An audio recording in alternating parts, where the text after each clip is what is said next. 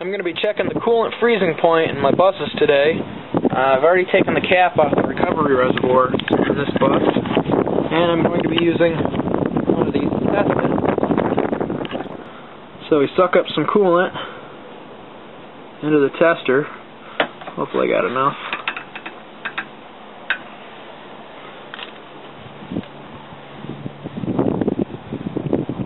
And probably should put some more in there, but level it out. Looks like it goes down to around -10 or so.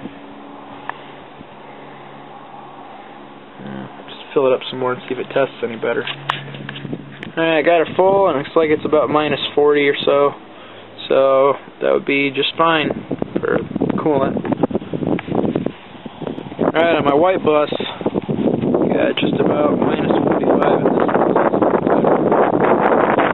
And what the heck, I'll check it on my Explorer too.